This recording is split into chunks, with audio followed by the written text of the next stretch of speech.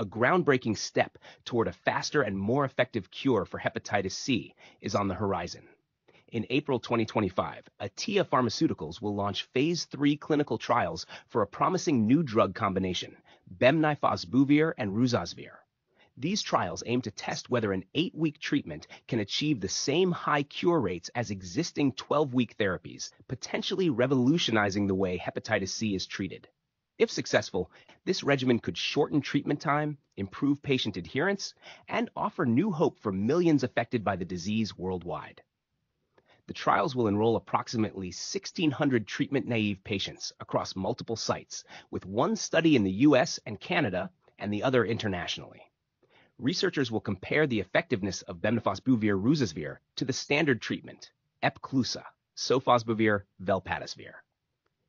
In earlier phase 2 trials, this combination therapy demonstrated a 98% sustained virologic response at 12 weeks post-treatment, SVR12, after an 8-week regimen, showing strong potential. The upcoming phase 3 trials will further assess its safety and efficacy compared to existing therapies. These developments follow a successful meeting with the U.S. Food and Drug Administration, FDA, in January 2025, where Atea received positive feedback on their phase 2 data, paving the way for these pivotal studies. However, to streamline operations and focus resources on advancing this program, Atea recently reduced its workforce by 25%.